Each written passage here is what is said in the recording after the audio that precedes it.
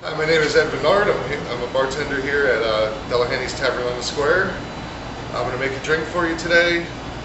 It's a twist on a Long Island iced tea. So you need all your clear liquors. You substitute blue curacao for the triple sec. This is where the colors are going to come in.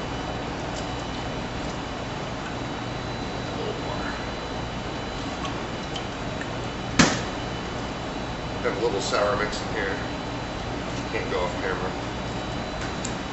Make sure to shake it very well.